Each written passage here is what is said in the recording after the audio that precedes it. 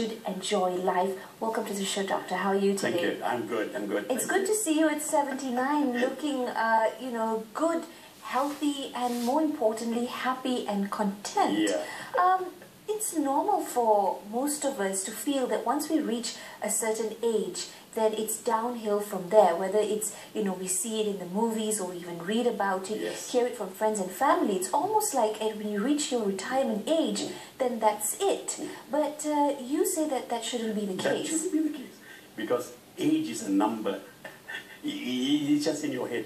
It's not physical. I mean, the fact that we have a life to live, that age depends on you. Whether you want to be 90 or whether you want to be 10, it's up to you completely. It's the way we think about it. And purely because we look around us, we see old people after they work for maybe up 50, 55 and they retire off, and then you find them fading away in life.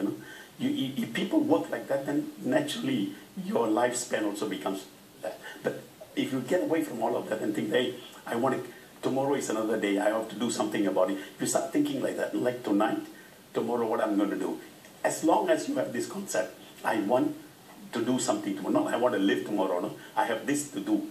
I have still unfinished task to do. But you keep on living as long as you want to. It doesn't mean there is a limitation to this. It's up to you to decide. Lately they issued a small little study. The age of a man, 117 years in Japan. Why is it that people of that age still live? When I was a young boy, I came from the Second World War. Now the retirement age at that time was between 50 and 55. And then the 60s came and then they raised the retirement age. To me, what is a retiring age? That's my concept of it. So I decided at a very young age, I am not going to retire ever. So the question is, to retire or not to retire? Yeah, exactly. And the answer is plainly on the wall. Yeah, it's on the wall. It's up to you to decide. I mean, people think that you cannot move from one job to another job. That's all total rubbish. Whatever you love to do, whatever you like to do, you have all the time in the world to learn about it and make it happen. Absolutely, and it's just like what we saw earlier with the Prime Minister yes. saying he would like to credit CNN for that video that has just been released, and that video also inspired today's program yes. to really think about the group of people who, unfortunately, for various different reasons, after reaching a certain age, yes. get thrown into a little box, yes. and either they decide to just live the days away, yes. or decide that, well, this is it for me, yes. the end is near. But the question is, in Malaysia, what are the options? What do you do once you reach a retirement age? Okay. In my view, as far as Malaysia is concerned, it doesn't have an avenue for all these people who have all the knowledge and skills. See, there are two things. Information is not knowledge, okay? Knowledge is something that person develops, right. And with that knowledge, he develops a skill. This knowledge and skill is by his own, that belongs to him. Now, these people, they have accumulated this knowledge and skill. These skills and knowledge are not put to good use after a certain age. Because they're full of experience. Exactly. But in other parts of the world, they have places where these people can go and contribute. Like, for instance, as an example, a university platform as an example, where you can go and give a talk, or, there's a place for it. You have to make that, because we don't have that platform. Other places, they have it. Suppose, let's say a mechanic is an example, who's very good at his work, and he now is 60 years old, and his company says, well, you must retire. He can automatically go into the university and teach the engineering school about motor engineering. I mean, they can learn the theory, he can teach them the practical way, how to do it better and with quality. He could do that too. And why is this the case here in Malaysia, in our nation? Because if you look towards the West, it just seems that those who have this vast amount of, amazing experience are being put to good use, yes. whether it's even in the broadcast industry, that's right. or in the professional industry. Absolutely. Malaysia, example there, we have people like you who were in the radios, and in those days up to now, they suddenly faded away, and all of them are gone. Look at the amount of wealth of knowledge and skills they had, which could actually be used by the younger generation of today. But what has happened is they've been faded away, and there was no industry in which they can get into, a private industry or private place in which they can use that knowledge. What I did instead was, whatever I accumulated, whatever I've learned, I wanted to teach people. I know there was no place to do that, so I did it on my own. I teach them every day, every month. I go out there and talk to people. And what and do not you for say? money, you know. I tell them how to lead a good life, how to manage your life. Our Prime Minister is a very good example. I quote him all the time. That's right. I mean, the fact that at 93 years old, no other human being in this universe has ever become a Prime Minister. And there is no one has done it. And I don't think it'll ever happen, okay? But he's done it. And in a very troubled situation, you know what I mean, okay? Absolutely. So if he can do it, so can you, so can I. I mean, if you think like that, and now next thing is, how do I live up to that age? You have in your hand that tool, and the tool is only two things. One, exercise every single day. And that's what you say has been consistent Yes. with all the different kinds of lifestyle expert gurus and Yes. positive living gurus. Yes. They all say the same thing. Same thing. Not only that, they have taken the trouble to study, to prove this concept. And they have found out even people with mental problems, people with psychological problems, people who had injuries problem, all these people were put together and did a study. The one that woke them was exercise. One form or another. It could be just simple rowing, okay? And the other day I was watching her little video, an 84-year-old woman every day rows a boat also. And she runs. Okay, but not everyone can do that amount of vigorous sure. exercise. But you cannot deny that everybody can walk 20, 30 minutes a day. And it's as simple as that. As simple as that. I walk every day without fail, okay? At least a minimum of 5 kilometers every day. I do that, okay? How long does it take? Used to take me less time before. Now it takes me about an hour and 15 minutes. But if you do it casually, as if you're walking in the street, buy yourself a treadmill, you can do that too. That's Or right. become a member of some gym. You can also do that too. Yeah, the If options not, are there. Yeah, if not, just walk around your block, no? Yeah. In the place where you live, okay? And you said there are two things. So besides Food. the imperative exercise, Food. food. What we eat is important. And how much we consume is also important. You see, we have a stomach which can consume anything, and the quantity is not. See, we eat too much, and we eat things that are not very healthy. So how do you balance between the two? Eat until you are half full is a common statement, okay? My view is like that. Whatever you take on a plate, eat half of it. That's all. Simple as that, okay? Don't eat full. Otherwise, you have a discipline. You take enough for it. So what you eat, the quantity that you eat is important. What you eat in that quantity is also important. And the quality as Yes, well. of course. Because I think that has been compromised a lot, especially in our Yes. modern day living. I'll give you an example, okay? Doctor, do you think we have been unfair to the older generation, to senior Yes, citizens? absolutely. We've been very unfair. You see, it's not very few people are like me. I decided that I will stop working for someone by the time I reach 40. That was my original objective. I couldn't do that. I did it at 45, but they wouldn't let me go, so I worked for another 2 years. And then I out of the, no more. Then I started to do what I wanted to do. This privilege I decided on my own. Nobody coaxed me. The reason is because I felt that if I'm going to work until I'm going to die, it's no point living. I must have died now, you know. You understand what I'm saying? Yeah. I mean, heaven is here.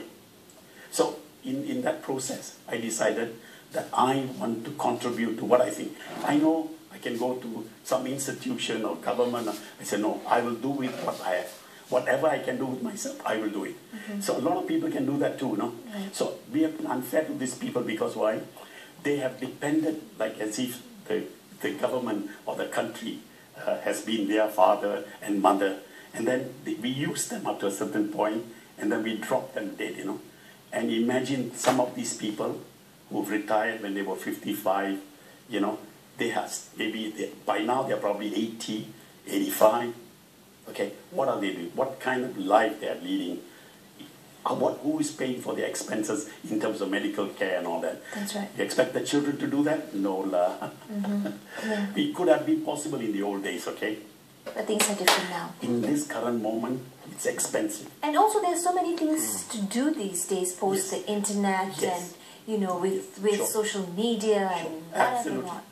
All that is very good. But here is something that even our Prime Minister said, you must keep your mind occupied. And active. And you have the secret to this. Yes. You have that answer. Which is what I discovered myself at a very young age, okay? See, there are thoughts running in our mind. It runs on so wild, because these are things that we absorb from the time we were born through the 5 senses. And these thoughts are accumulated by our brain. It's sitting there. And constantly it is talking to you, talking to you, talking to you. The more you allow it to talk, the more it will spin. And every time you tell a story, you will tell it differently. The same episode will be told by you in different format. That's right. So it's the same thing repeating itself. The voices in the head. Exactly. So I have found this simple formula. And that is, every time some thought comes into my head, I write it down. And I have a system of doing it, meaning every thought that comes to my mind, I write it down. I try to make my mind totally empty. Okay. It's not possible, but you've got to try. So the good thoughts and the bad thoughts. Everything. Even negative thoughts that you have, take it out, put it down. And then try to understand why you're thinking like that. The moment you question yourself, why am I thinking like that? And the answer will come. Then you realize that you are the creator of that negative thought. It's not somebody else.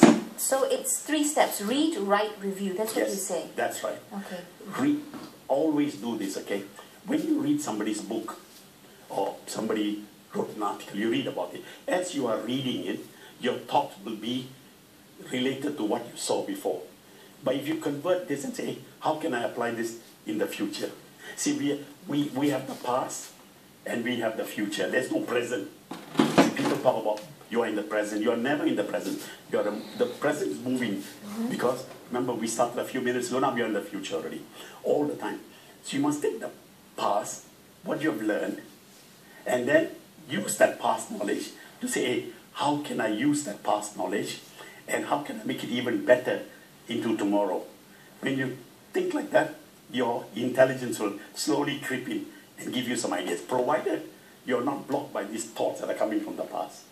That's why the writing part is so important. And then on a daily basis, don't try to do too many things. Right. I say 3 things, okay? Morning, afternoon, night.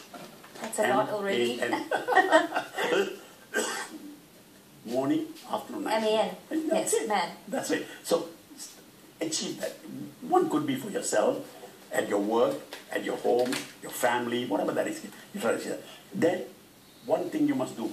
Every time you do something, ask yourself, could I have done this better? Is there another way to do it? Can this be improved? Constantly ask yourself. This is keeping your mind active all the time. A simple technique. No need to go to a college to get a degree on this. Just do it. On that note, this morning, afternoon, night method brings about the question about time management. Yes. And it just seems that, whether you're retired or more so when you're not, there just isn't enough hours in a day. And that seems to be the complaint everyone has. Yes. How do we counter that? Because you, of course, are an expert in this area. It's because most people see the time as not a limit, but a long thing. Meaning whatever I don't want to do now, I'll do it tomorrow. The tomorrow exists. In my case, I have a deadline. I don't know whether I'll be awake tomorrow or not. So whatever I got to finish, I got to finish it. I have a system in which I plan my entire. I'll give you an example. I'll show you. And you have an organizer here to prove it as well. Okay. See, I have a simple thing like this again. Just to show you. Simple thing like this. A daily planner. Well, not exactly. Well, 2 things. It has got a daily plan of what I want to accomplish, and another one called in a month. These are the number of days that you have. And you're very organized with it. You've highlighted I have it from and colored 6 a.m. in the morning to 10 at night. Can you possibly keep to this schedule? Yes. In most cases, I can. About 80–90% of the time it will happen. But at least it serves as a guide. It is. You can always change it. As an example, I'm supposed to come here.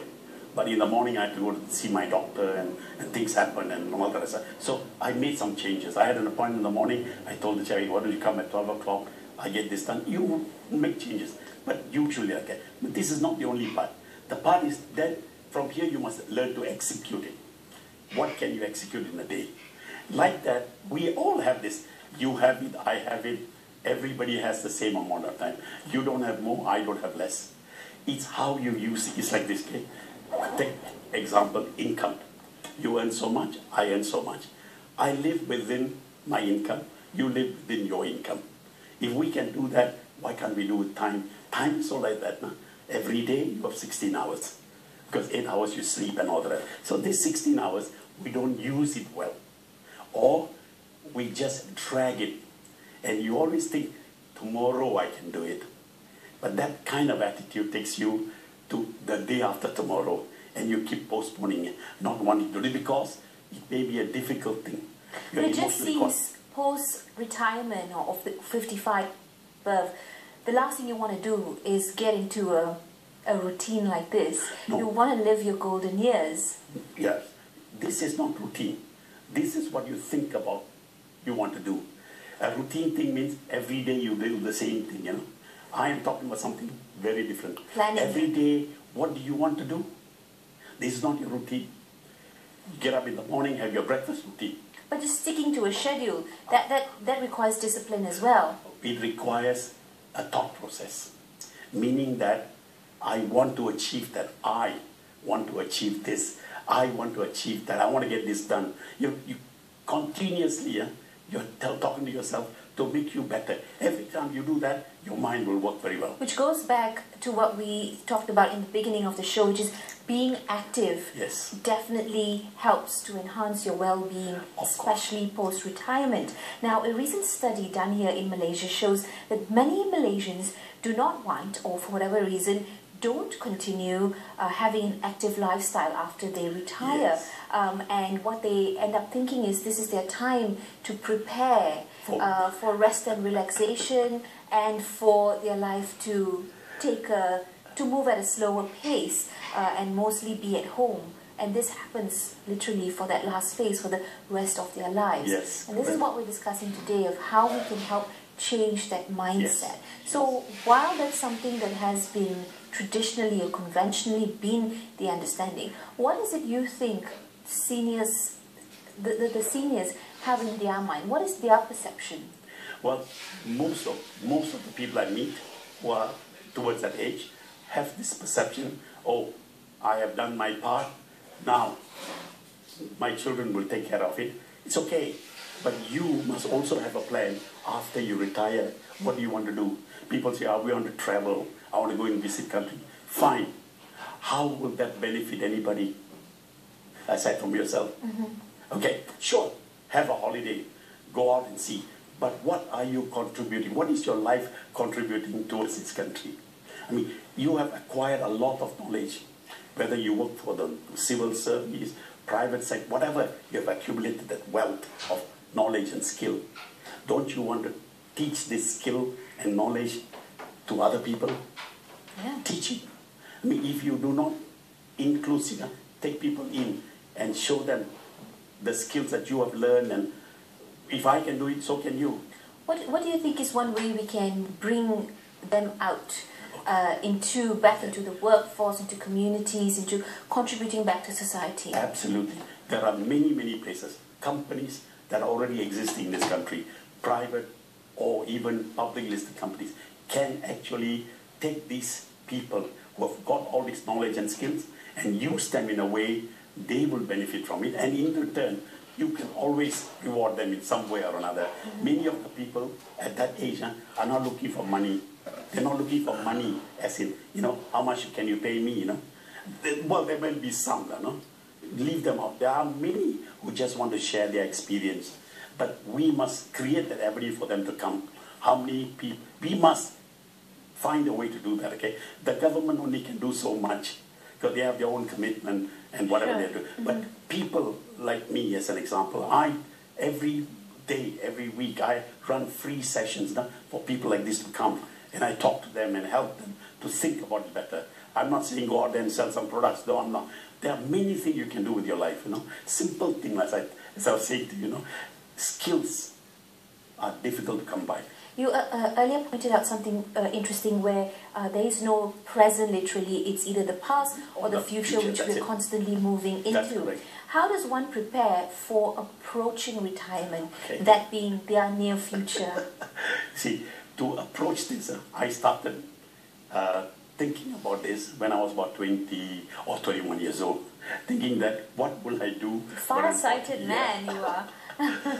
What will I do when I'm 40, when I'm 50? And that's how it started coming to me. I started to plan this. So everything that I need to learn for me to go to the future, I learned it. I spent a lot of time trying to learn about myself and what I can do. So with that knowledge, I equipped myself and started planning my retirement when I was already 40 years old. Meaning, at 40, I knew exactly what I will be doing at 50. If I lived to 50, whatever that was, okay? So a lot of people can do that. All they need is simple thing, just control the thoughts, These thoughts that are running around you, control it. And then pull it down and say, well, why am I having these thoughts? There must be a reason why all these are coming to you. Okay, then you begin to examine, what can I do with this? Is there a way to do that? No? Like in my case, I specialized this question of time. I mean, time to me was a valuable resource and you need to use it well. That was how I did. Each one of us in our profession, whether you were a clerk or a teacher or whatever you were, you can do something with that knowledge and skill you up. But you must be the one to give. So you are in control of your own life. Exactly, exactly. Otherwise, getting up in the morning after retiring and waiting for the day to go somewhere, to me, it's a wasted life.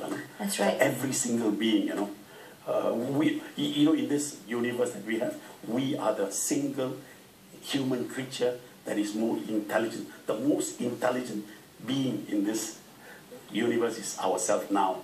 With our intelligence, we can do anything. But we are not using that intelligence. That's right. Especially for ourselves. Yes, exactly. Take charge of our own lives rather than to be victims of circumstances, as they say. I give you a very simple example, okay? Mothers bring up their children based on their experience.